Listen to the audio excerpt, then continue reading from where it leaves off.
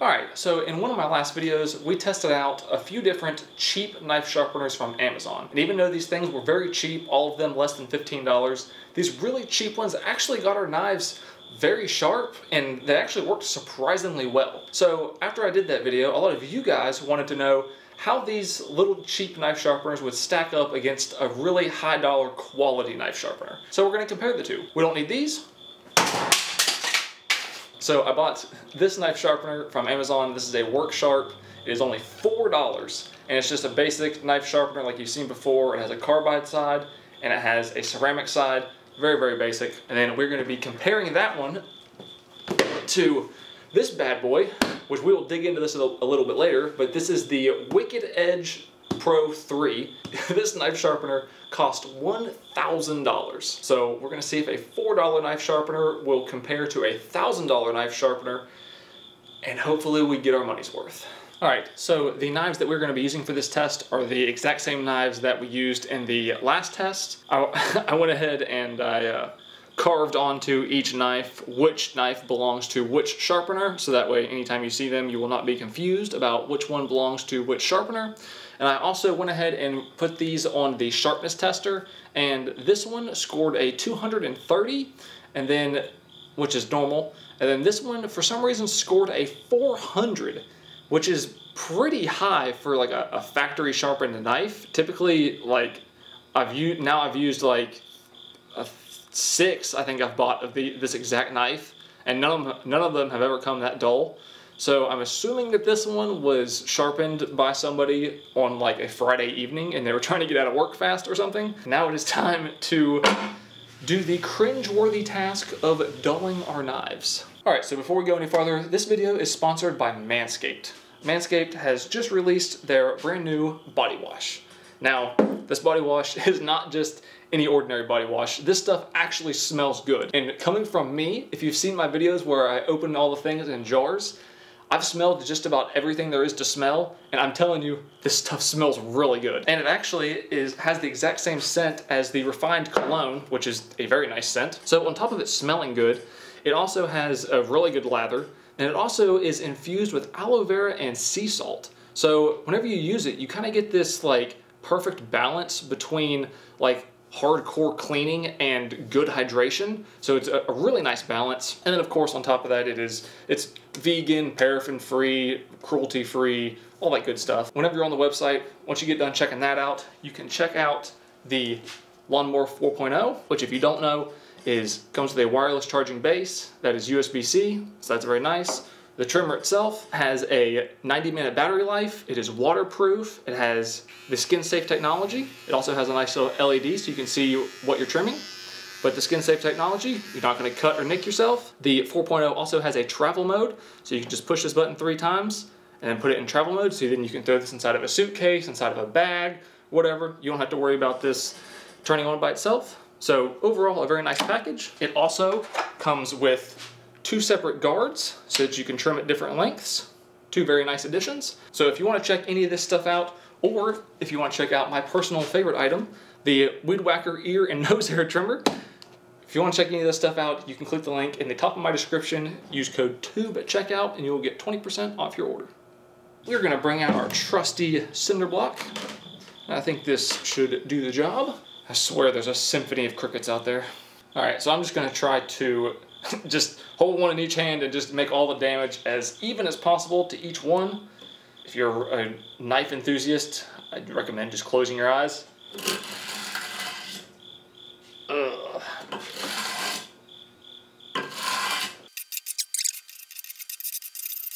Both of these, these things are very dull. I think that's about all it takes. Let's see the damage that we've done with that cinder block. This one started off at 230 grams.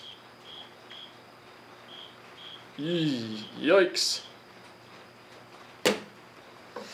Alright, so we are at 1,880 grams. Quite the downgrade. So now let's see how damaged the second blade is. Ooh.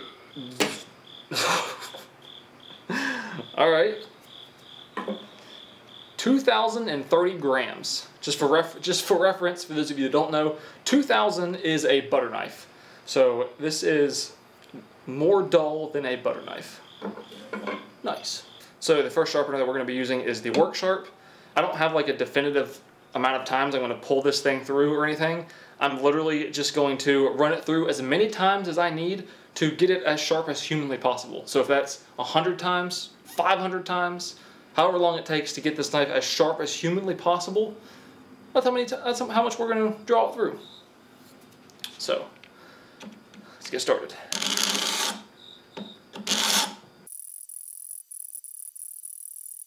Alright, so that was 100. Feels very, very sharp. Let's go another 100 just to be 100% sure.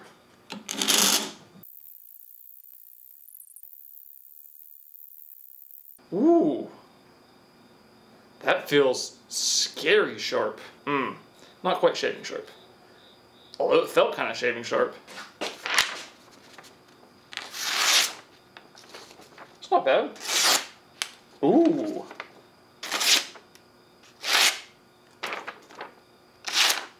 Seems like there's some burrs.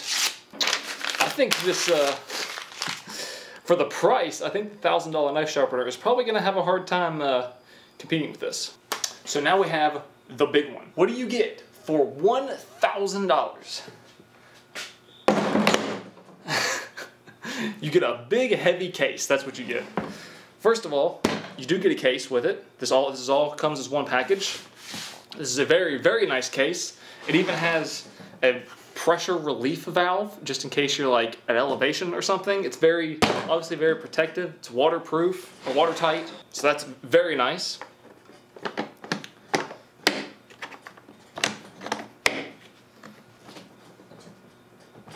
The lid has a spring on it. That's probably $300 right there. And this is the, come on, this is the base of the knife sharpener. This is where all the magic happens. Has these two rods that screw in here. And then that's pretty much it. Honestly, you get the case, there's the knife sharpener, and then you get a set of stones. You get 6 different grits of stones. You get a 100 and a 200, and then you get a 400 and a 600, and these are just double-sided. And then you get a 800 and a 1,000. So you get a full set of stones. You get a little device that I'll show you how that works here in a minute. That's pretty much it. So the way that this one works is actually semi-complicated. So the Work Sharp only has one angle that you can sharpen at. You just pull your knife through, that's the angle you're sharpening at. With this, it has, it goes from 14 to 27 degrees, so you have all that range and then anything in between that you can sharpen at. It just has this lever here that you can just select, and you can see that moves these sticks, which is where you would put your stones. You put your stones here, and you can just change this, and it'll select how wide or how narrow you're sharpening your knife. So it has this little thing that you put in here, put this in here, and this acts as kind of like a backstop. I have this backwards. So you put your knife in here, and you rest the spine of the blade on here, and this lever right here locks this vise. So now the knife is locked in place. And then now if I say wanted to sharpen at, say, 18 degrees, I would have both of my stones here, and I could just go like this, and then sharpen my knife, do whatever I need to do, and then when I'm done with the 100, I can just flip it over to the 200, sharpen it. You can just do each side, and then I can pull these off. Go to the next grit, do the same thing, and just go over and over and sharpen the knife. Pretty basic yet complicated at the same time. And you can also, these bars where the stones go, if you want to be really, really particular, you can put a sharpening stone on here, and then you can put an angle cube, and it like magnetic, you can attach it to the side of the stone, and then these screws right here, you can adjust up to, I think, 0.05 degrees. So this thing has like a million different adjustments that you can make, and you can get everything absolutely as perfect as possible. So far, the one drawback that I see, for $1,000, the kit only comes with, the highest grit it comes with is 1,000 grit. So I don't know how sharp that's going to get us, 1,000 grit. My regular sharpening stones that you've seen in other videos go up to 8,000 grit. So you'd think that for $1,000 you'd get more than 1,000 grit. We'll see. Well, I'm going to run this thing through the whole process, and then we'll see how sharp it is. So for those of you that like know how these knife sharpeners work, there is a process to find the angle that you're supposed to sharpen at, where you color the blade with a Sharpie and then you kind of slowly adjust the angle and you take more and more off until you can see it's taken all the Sharpie off and you find your ideal angle to sharpen at. I saved you all of the pain and suffering of watching me do that because it takes a while, and I found out that the angle that this knife was sharpened at is 15 degrees, so that's what we're going to resharpen it at. I'm going to be starting off with 100 grit, and we're going to go, all the way up to 1,000. So it's going to look, that whole process is going to look something like this. Just one on this side.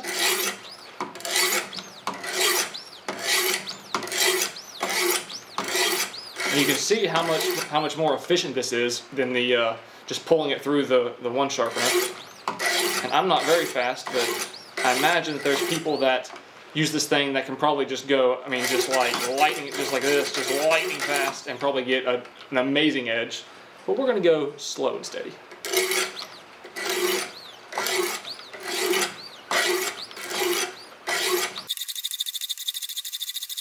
Wow, that's only been, what, not even probably a whole minute? And that already feels really sharp. I think I might end up being a little bit more surprised than I thought. For only 100 grit, this thing's already feeling pretty sharp. So we're switching on to 200. For only 200 grit, this is going to be nasty. Alright, now we're moving on to the final stones, the 800 grit. You can tell after I've kind of done it for a while, I can kind of get into a groove pretty easy. Moving on to the last 1,000 grit. Alright, I think I'm going to call that done. I feel like that is extremely sharp. Let's get that out of our little vise here. That feels razor sharp. Let's do a little paper test here. See where we're at. Not a good sign.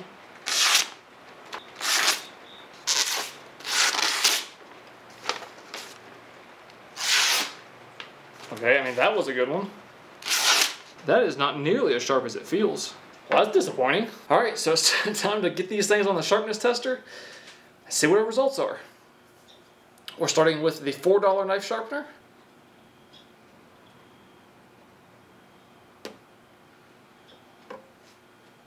Okay, 555 in the category of an edge that needs some maintenance. 500, its stock was 230 to 555 with a $4 knife sharpener. I think that's pretty good actually for a $4 knife sharpener. What more could you ask for? So now for our knife that we sharpened on our $1,000 knife sharpener. Oh no. Oh no.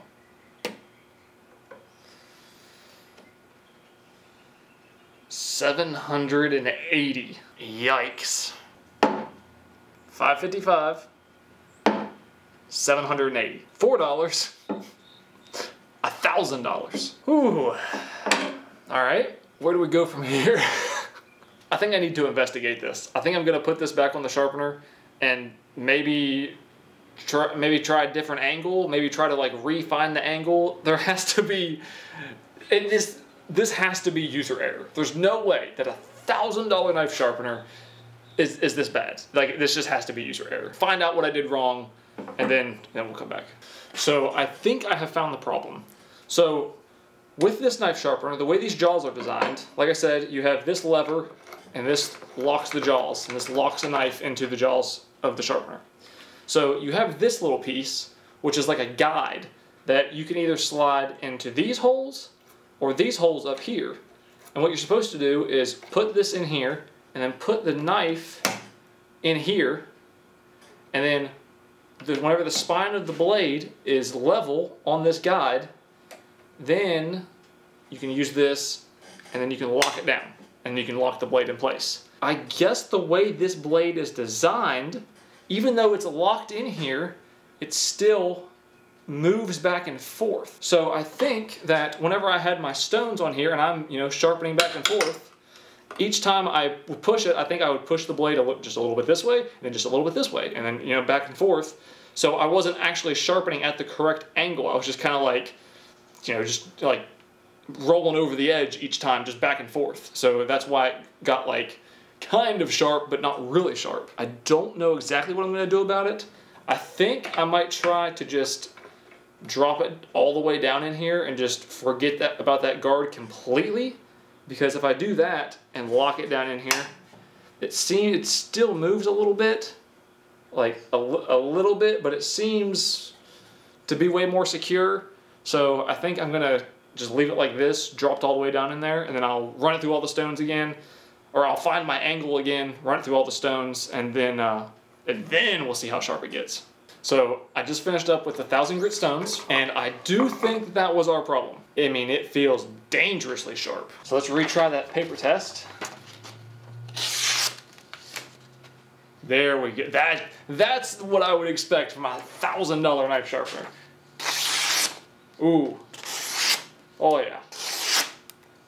Okay, now let's put it on the scale and let's see what it does. Is it gonna be sharper than a $4 knife sharpener?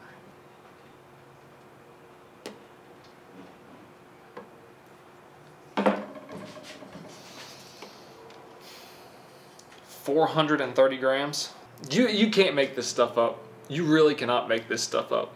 A $1,000 knife sharpener. A $4 knife sharpener was able to produce a blade that was like $555, I believe. $1,000 knife sharpener was only able to produce a blade that was 430 grams. Barely sharper than the $4 knife sharpener. Whatever. 1,000 times the price or whatever it would be.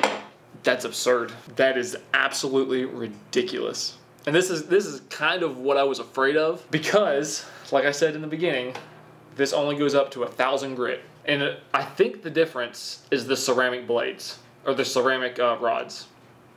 Because I couldn't find a definitive answer online, but from what I found, it seems like ceramic rods are like somewhere around like 2,000 to 4,000 grit, and of course these are just 1,000. So I would say that's what makes the biggest difference. I can't believe I spent $1,000 on a knife sharpener, and that is the result that I got. And that's with 2 sharpenings. So that's like not technically, but kind of like cheating a little bit because it got sharpened twice. So you think it'd be even sharper. All right, final thoughts.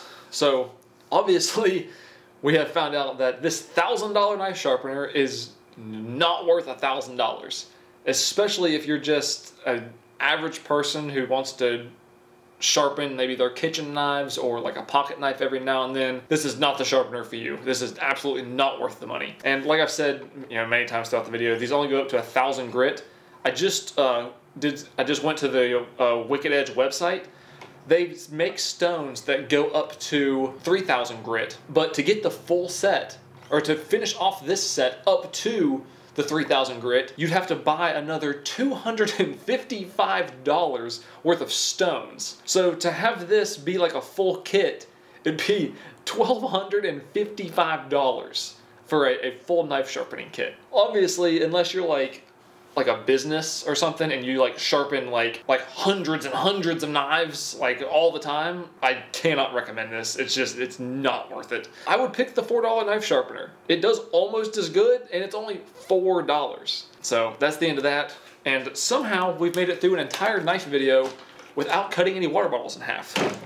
So let's fix that. All right, let's start off with the one that was sharpened with the $4 knife sharpener.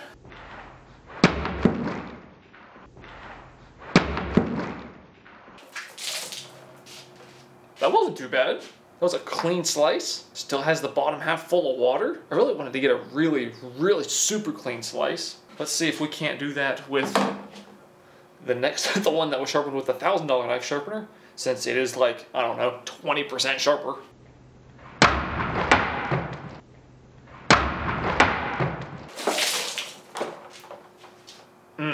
think I must have hit that on a weird angle. Because I like cut the cap in half or something. Alright, well, I hope you guys enjoyed it. Thank you so much for watching, and I'll see you in the next one.